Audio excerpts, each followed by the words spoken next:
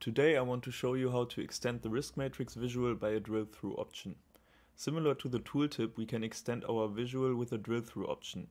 Other than the tooltip, the drill-through will not be displayed via mouse over, but on the respective report page. So to start, we open a new report page by clicking on the plus button down here. We can then create any kind of visualization we want. For instance, we can display different diagrams and statistics of our risks, as here are no limits for us. Here I have prepared a small example of how this drilled through could look like. If we would have data of risks with regards to impact and probability of occurrence for different periods of time, we could take a look at how these risks evolved over time. So at the bottom I also included a small table of our risk data that displays the different impact and probability values. To now apply the drill through option, we simply have to drag a risk identifier such as the risk ID into the respective drill through field down here.